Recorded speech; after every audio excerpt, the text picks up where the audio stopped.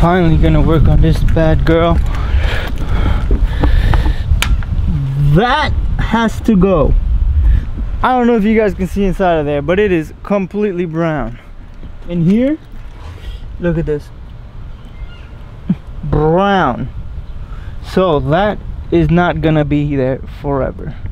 I don't know if you guys can see, but it's brown. It looks green, but it's brown. It's horrible. So I'm gonna drain this out. I already got it jacked up.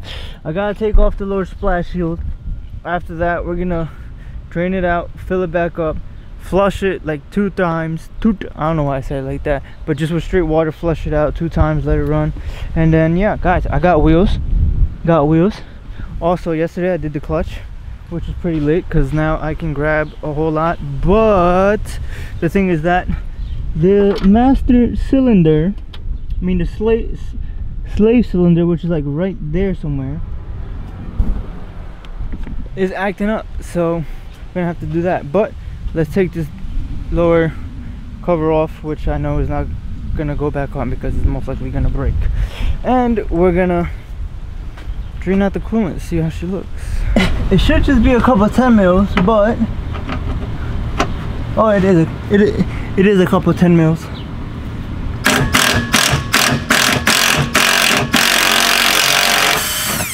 That broke. That broke.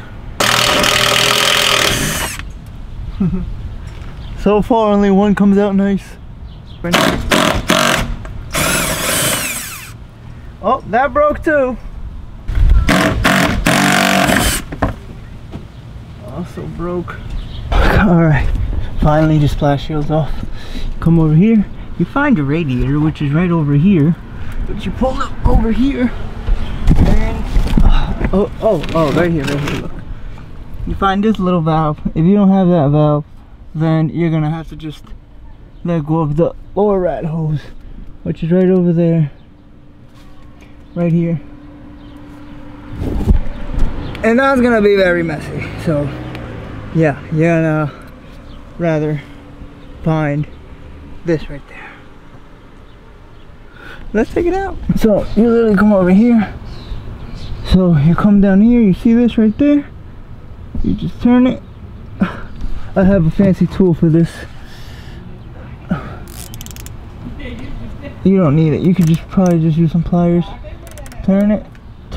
Oh, look at it coming out. Oh, look at it coming out. And just turn it as much as you can. Loosen it up. And it'll start draining out. Let me back this camera out. It's too expensive for this. Chemicals.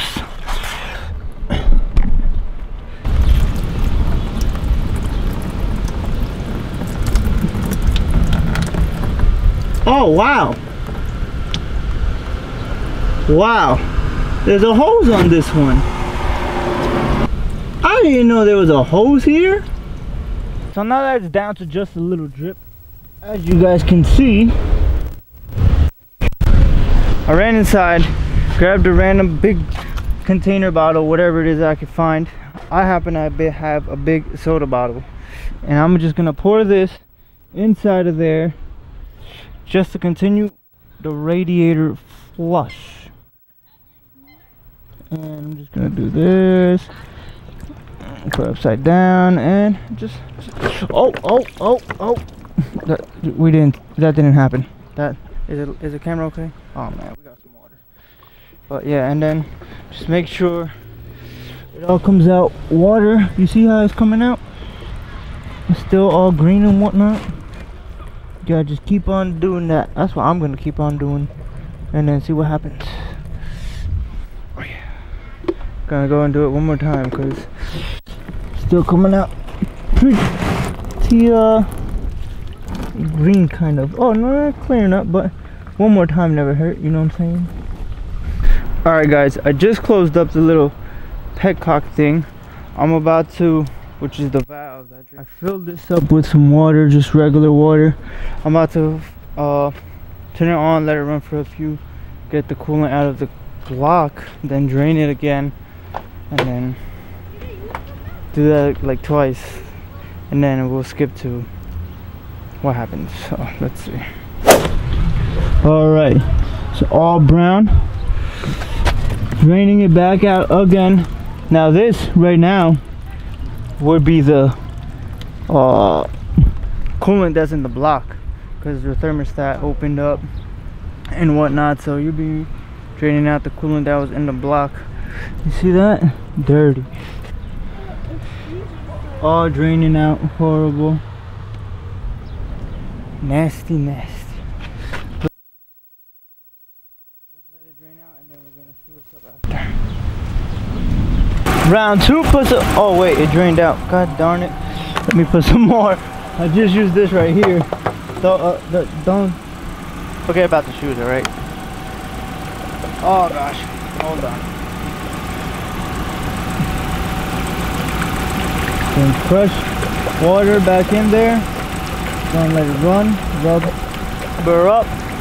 I meant rev her up. I don't know what's good with me today. I can't talk. But we're gonna rev her up. Then we're gonna see if she comes down again.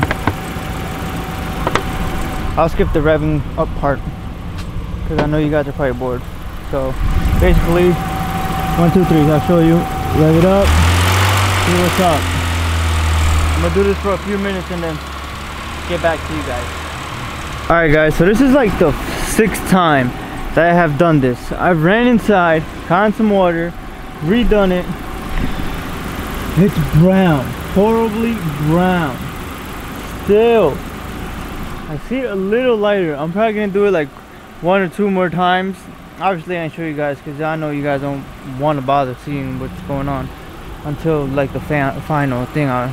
But I'm gonna do a few more times and see what happens. Hopefully it comes back clear. I'll tell you what though guys, it's definitely coming out way more clear than it did before. Before, remember that was horribly brown? Now look, way more clear.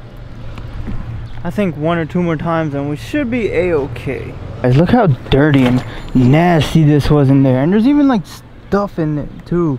I don't know if you guys can see, but it is horrible.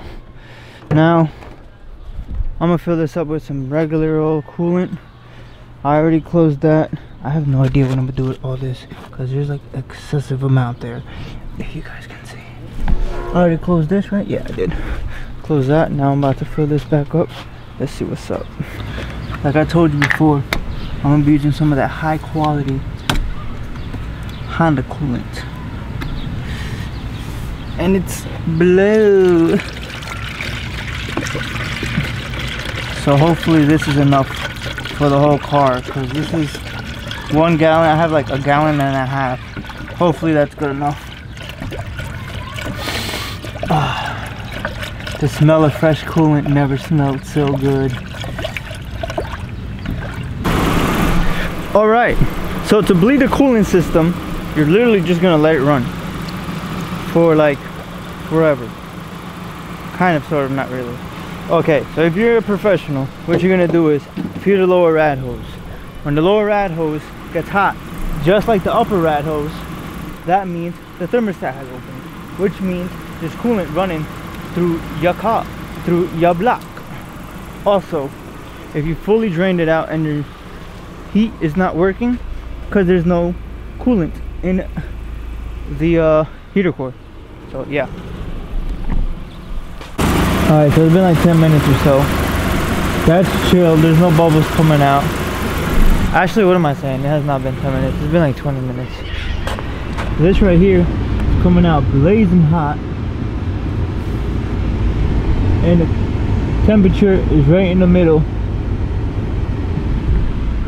Also, I just noticed that there is something wrong right here.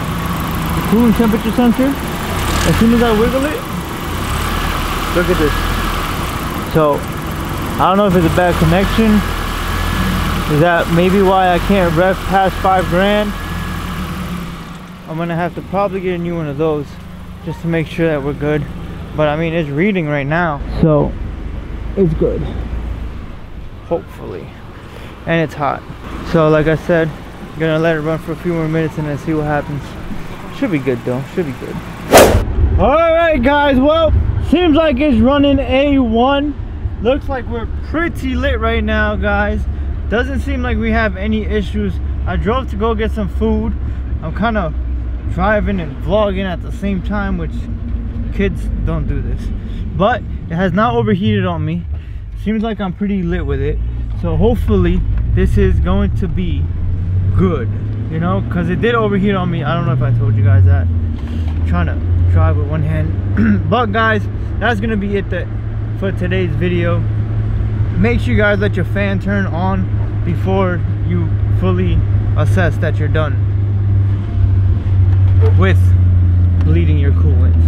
Unlike in my situation, my fan is clutch driven by the crank. But yeah, that's gonna be it, guys. I love you guys. See you guys in the next video, and hopefully we get this to a drift event again. This is hey yo guys, it's your boy C-Bones. Make sure you guys hit that subscribe button right over here so you guys can keep up with my latest videos, and watch my oldest video right here. Well, I mean the latest video. Catch you later. Deuces.